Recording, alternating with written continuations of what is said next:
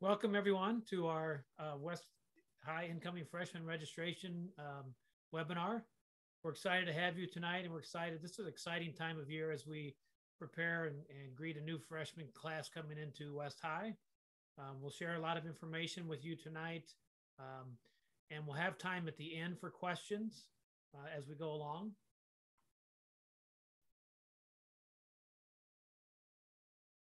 So this is our schedule for the week.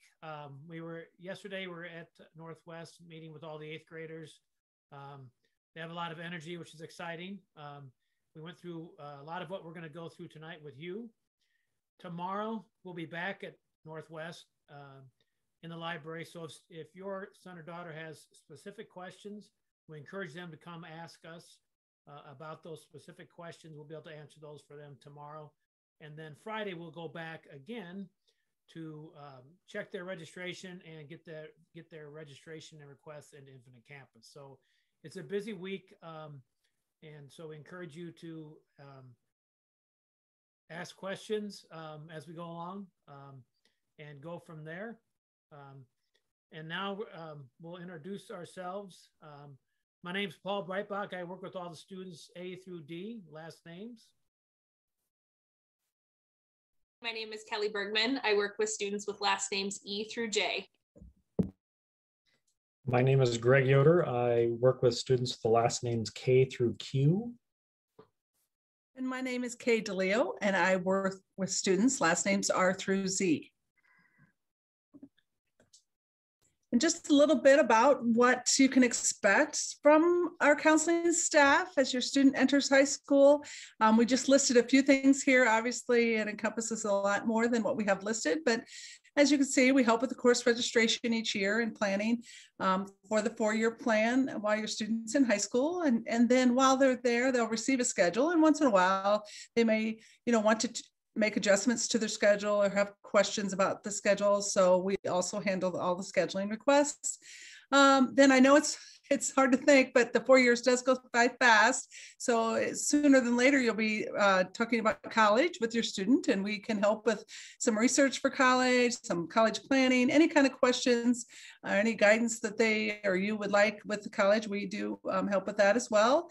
And along with that, are some scholarships, so we can help you research scholarships out there. Lastly, the last two things, social emotional. If your student is having a bad day or they have some social emotional concerns, we do help with social emotional concerns. We also have some student family advocates in our office, so they can help with that as well. And then lastly, obviously, academic concerns. So at any time, if your student is struggling academically, or if they need anything with their academics, we would be the place to go. I kind of refer to our office as the information booth. So if you don't know where to go or who to ask, just give us a call. And if we don't know the answer, we'll direct you to the right place. So a few things that are different, and this is what we really stressed with your students yesterday when we presented to them. There are a few things different in high school than junior high. And probably the biggest difference, our grades really do matter now. So the minute they finish that first trimester, they are creating a transcript, and those grades will stay on the transcript. And they won't, be removed. So we really stressed to them that they start off on a good foot, and that freshman year is very important as far as grades go. Another difference would be the core courses. They do have to pass all 3 trimesters of the core course. So if they do fail a core course or a trimester of a core course, they will have to retake that. It is a graduation requirement, so they will retake anything that's a graduation requirement. Another thing, credits are required in certain areas to meet graduation and college admission requirements. So we really, we're here to help you make that plan out for your student to make sure, and it's our job to make sure that they stay along and progress towards graduation. We pride ourselves in having our students graduate from high school. So, you never can reach out to us too much. So just feel free to contact us anytime if you have questions regarding the credits or courses or any kind of academic concerns. The final trimester grade in each course counts towards a student's overall grade point average. So each trimester, the grade point average build together, and they obviously accumulate. So the cumulative GPA is what we look at and what colleges look at when they're deciding their admission for students. So once again, you know, we really stress to students, each trimester is important to do as well as they can. And this is one of the reasons we want all those doors open for your student as they leave us from high school and, you know, seek whatever opportunity they're looking to seek. And lastly, probably the biggest difference for junior high students is we only have 7 periods in our school day. And junior high, they have 8. We run a little longer school, class periods each day. So we will only have 7 periods. So they could take up to 7 classes per day. I'm going to talk a little bit about graduation requirements. So you can see in the bottom corner that students need 310 credits to graduate. Now that seems like a lot, but for every class, they earn 5 credits per trimester. So for example, when your child takes English 9 their freshman year, for each trimester, they will earn 5 credits. So English 9 for the year is worth 15 credits. Most of our freshmen take anywhere from 80 to 105 credits each year. So those credits add up very, very quickly. You'll also see that for English, you need 4 years to graduate. The other core classes, social studies, math, and science, we require 3 years. For PE, you need to account for 1 trimester of PE each year you're in high school. You just need 1 trimester of health, 1 trimester of a personal finance, which is typically done in the junior or senior year, and then 85 credits of electives. Our graduation requirements mirror college requirements, although we do recommend that students who are planning on going to college that they do take 4 years of each of those core classes. In addition to world language, you'll see that it is not a graduation requirement, but it is a requirement for admission into college. So colleges require at least 2 years of the same world language for admission. So we really like to see all of our students take at least 2 years of the same world language so that they have plenty of doors open to them when they leave West High.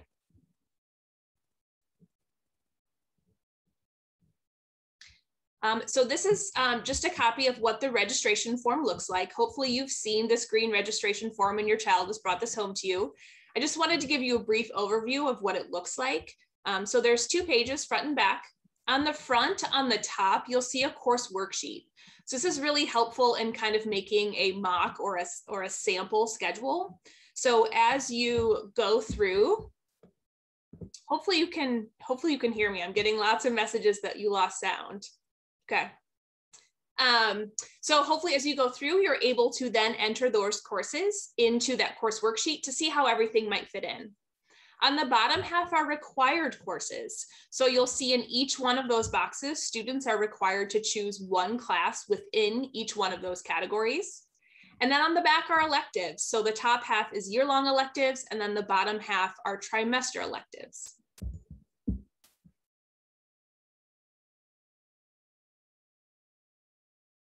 On that registration form, you're going to see a couple different terms. And so we just want to make sure that all parents are aware of the difference between a traditional, an honors, and an AP course. So an honors course is going to move at a little bit of a faster pace. It's going to cover more material, and they might have additional work requirements. They're really designed for students who are either really excited about a subject area or really want to take the AP level or advanced placement level of a certain course. So if students are looking for a challenge or they want to move at a faster pace, honors is a great option for them.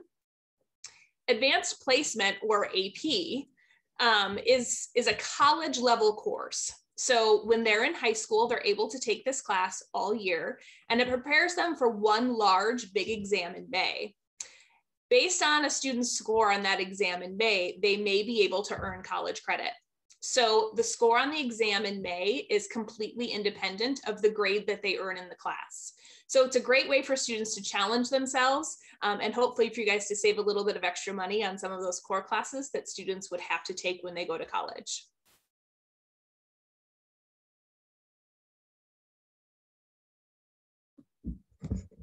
Okay, at this point, I'm going to just talk briefly about some very common questions that come up when it comes to registering for courses. So English 9 Honors is the first one.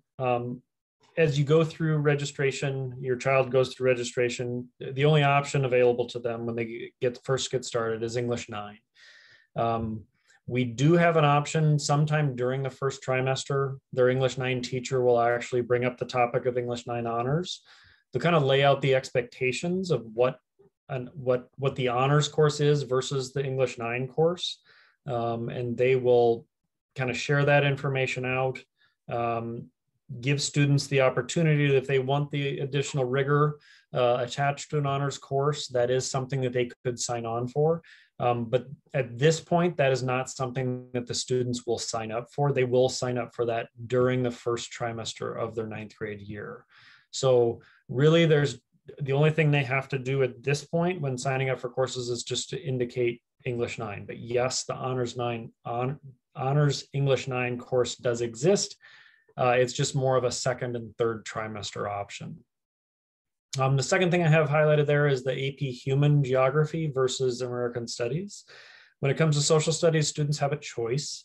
AP Human Geography actually fulfills a world history requirement. So in order to graduate, students have to have 1 year of world history. So that is an option for students who maybe aren't real sure of, maybe they'd like the additional rigor, they like social studies as an option. And AP Human Geography is just a very good viable option. It's a good introductory course into the world of advanced placement. And if students don't really want the extra rigor involved with that, they can always sign on to take American Studies as a 9th grader. So again, that would be the other graduation requirement within social studies, which would be to make sure that students will have to have a year of American Studies. For students that opt to take AP Human Geography as a sophomore, they can typically take AP US History if they so choose. The third thing I've listed there is performance PE. We actually offer 4 different options for students within the PE department. Specifically when it comes to performance PE, a lot of students who are involved in athletics choose to take performance PE specifically in the trimester before their sport. So for example, if a student knows they want to run track in high school, we would probably recommend that they plan to take performance PE 1 during their second trimester. Similarly, if a student wants to be part of basketball during the second trimester, they might choose to take performance PE 1 during the first trimester.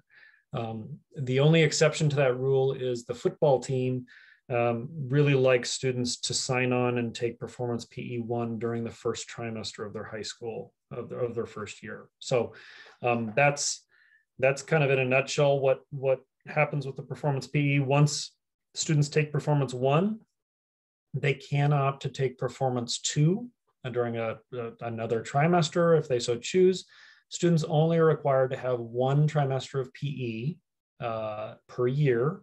So while they can sign on for all 3 trimesters, they only have to sign on for 1. And we have, I believe, 3 other options for PE courses. One of them is team and recreational activities. Students learn the team sports, they play the games, types of things. We also have a lifestyle fitness, which is much more of a yoga, aerobics, stretching type thing. So that's that other option. Also underneath that, we have early bird health and PE academic waiver. So we actually kids have 3 options for health classes they could choose from. There's the traditional standard curriculum of health. There is also another elective that fulfills the health requirement called personal wellness and fitness. And there is also another class called current and critical issues in health. And all 3 of those fulfill the health requirement. For students who opt to take 7 year-long courses, so maybe they're in English, math, science, social studies, a language plus band and choir, they're going to have a full schedule. They can, in that situation, opt to take early bird health, and that is offered during the 3rd trimester. So students can actually take that class. I believe it starts at about 7:30 in the morning, goes for about an hour. Maybe I might be a little early on that. It might be about 7:45. But students take that class. That way they can fulfill that health requirement. The vast majority of our students take health as 9th graders. The other thing I didn't mention yet was the PE academic waiver. So in that scenario that I just kind of brought up, where a student takes English, math, science, social studies, language, and then a couple other courses, year-long courses, they could sign on then for an academic waiver. And that just means that their schedule is full. They don't have an opportunity to take physical education during the year. So that is an option as well. And that's known as the PE academic waiver. The next thing I have listed there is orchestra band combo. I know in junior high, some students were active in, maybe they have an A and a B day. Our one opportunity that students could do that is if they wanted to be in both orchestra and band. When students go to sign up for the course, they just kind of put down band/orchestra and it pops up and they can make that selection. And then that's the only opportunity where kids can do both during the same period. Because our choir is at a totally different time of the day, that's not really an option for kids to be able to do both choir and band, or choir and orchestra. Can't talk. Both choir and band, or choir and orchestra. And then the other thing that comes up a lot of times, every year as students transition from junior high to high school, I know there's a lot of meetings that take place for students who have IEPs and or 504 plans. Please rest assured that we get, the junior high always forwards 504 plans onto us. And we're happy to help navigate that process for families, students and families.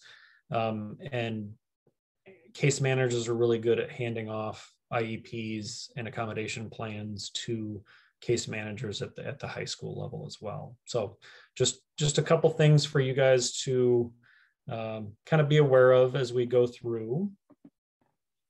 So those are all the things that we specifically wanted to talk to. I know there are also some other questions about that are kind of popping up in the Q&A.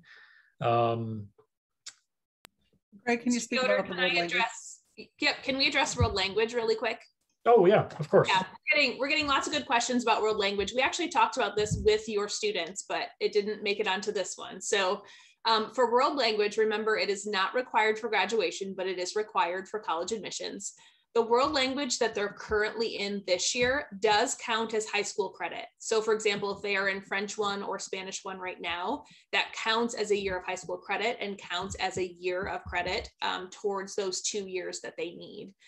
If they're doing really well right now, we recommend that they go to the second level. We also have an honors of that. So they could do Spanish 2 honors or French 2 honors.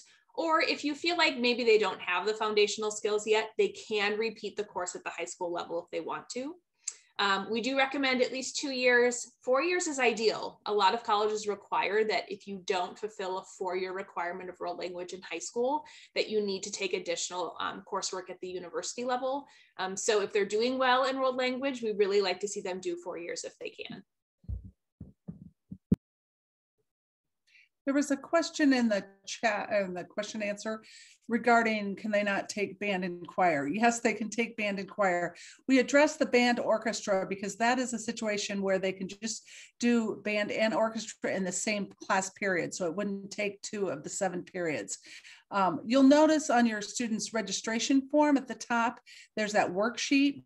We kind of have that so you can plug in the different courses and you can see how the 7 periods will fill out the schedule, and then you'll see where the open slots are. So if you do band and choir, that's possible. It just would take 2 of the 7 slots.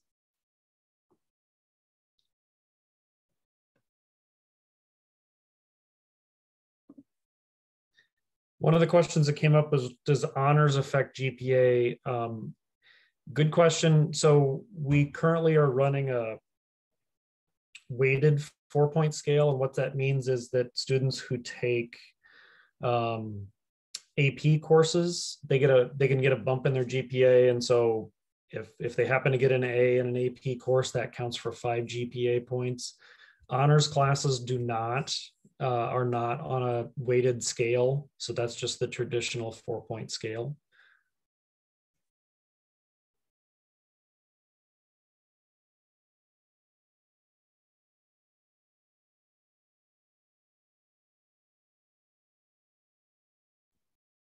the world language or anything, if your student's in math and algebra and they're going to retake Algebra 1 as a freshman, or the world language, if you take Spanish 1 in junior high and you take Spanish 1 again as a freshman, that would just count as 1 year. Okay, so the math would just be 1 year because it's the same course, and same thing, Spanish 1 would just be 1 year. They would have to get to Spanish 2 to complete the 2 years. So it's more the level than it is how many years they take. They have to take 2 different classes.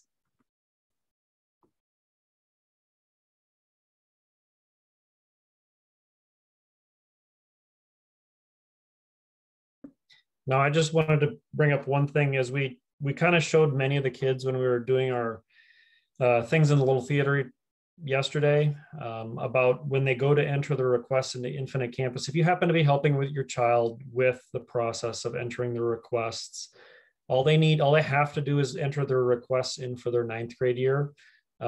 They can go in and start adding some things in for their sophomore, junior, senior year. It's not required. When they go to hit submit or save, it will give them some error messages, and that's fine. It will still save their requests into the system. So we will ensure that everybody gets all the right courses that they were requesting when we are there on specifically. We can answer specific questions tomorrow when we're at school, but then we will also be there on Friday to make sure everything gets processed correctly. There's also a question about changing registration. Once after this week, if somebody wants to change something, we would just encourage student and or parent to reach out to us as counselor and just send us a notification about what changes you'd like to see made. Because what will happen is we'll actually convert all those into requests for next year. So after we're done at the junior high this week, we're going to have to be the ones that enter those requests.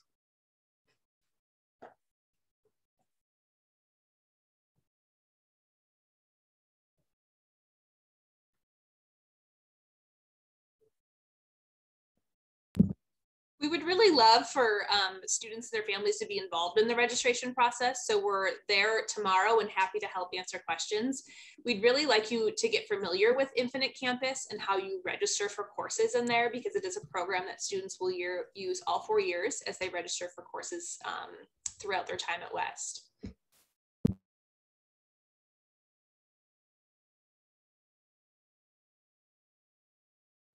The other great thing in Infinite Campus on the student side, so the student will need to log into their account to be able to register for their coursework, but there is a little tab at the top when you get into the academic plan where you can type in a course. So you can type in, for example, I see something about lifestyle fitness. You can type in lifestyle fitness and it'll give you the course description for any class. So if you're curious what you do in child development or what you do in futures, you can go into Infinite Campus and then actually explore those course descriptions. There are several questions about health. Health is a required class. Now, families can waive that health requirement if, for religious reasons, they feel that they want to cover that content at home, and they just need to contact us in the guidance office to get that form. And most 9th graders take health, but some students, if they have a full schedule and they don't want to do the early bird health, they can certainly take it, sophomore, junior, or senior year. Typically, they take it freshman year.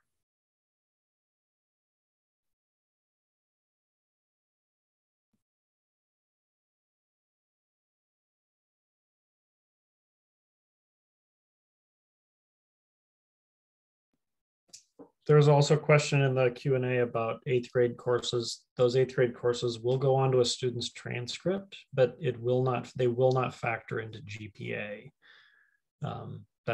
So they are reflected that the student takes them, but they again do not get reflected in the GPA.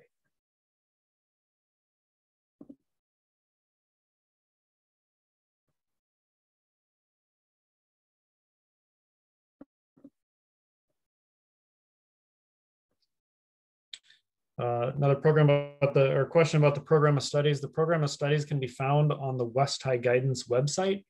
There's a navigational bar on the right of the page that has a link to next year's program of studies. So that's the easiest way to access that document.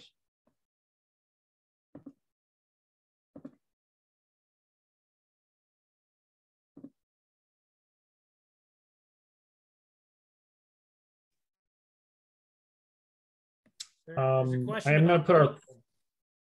Go ahead, Mr. Weibach.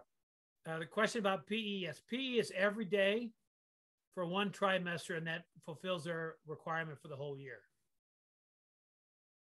And I know that's different than the way it is in junior high, but it's just one trimester class. They go every day at the high school level.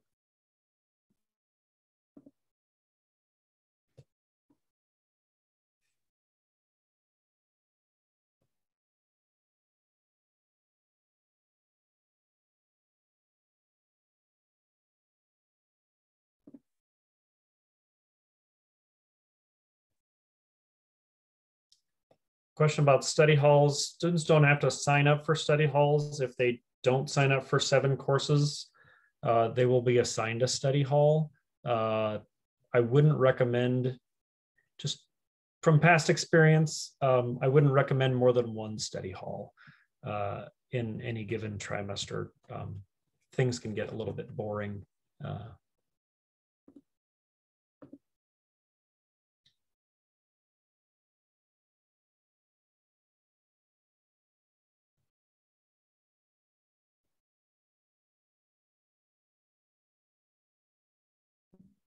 So Mr. Yoder, if you'd like to go to the next screen, we have all of our email addresses are listed as well as our phone numbers. So I think our ultimate goal in going back tomorrow is giving your students an opportunity to sit down with one of us one-on-one, and we can answer a lot of their specific questions about, you know, which trimester should they take something, or what is a particular course.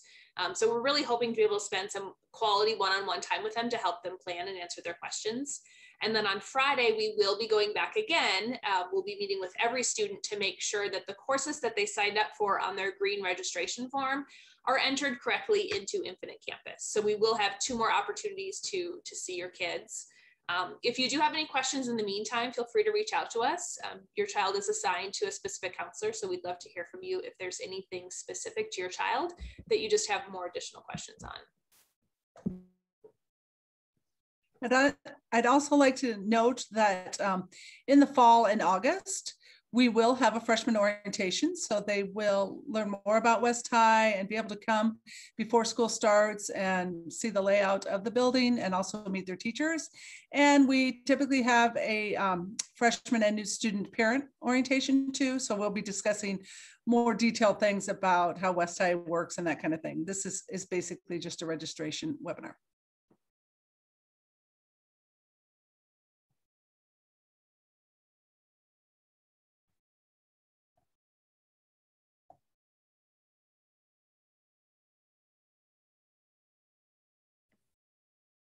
There are a couple questions about geometry honors. It does not require teacher recommendation, although we encourage students to talk to their current math teachers and all their teachers to get recommendations. And a student can take geometry as a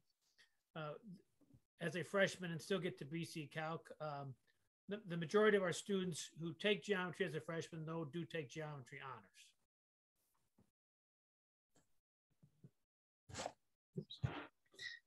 All right, I think at this point, I'm gonna stop our recording. And as you guys have more questions, please don't hesitate to reach out to us as counselors. We want to do what we can to answer as many of them as we possibly can. I'd like to thank you for your time this evening, and we look forward to seeing your students the next couple days at school, and also registering them for their classes and seeing them in the fall. So thank you very much, and you guys have a great evening.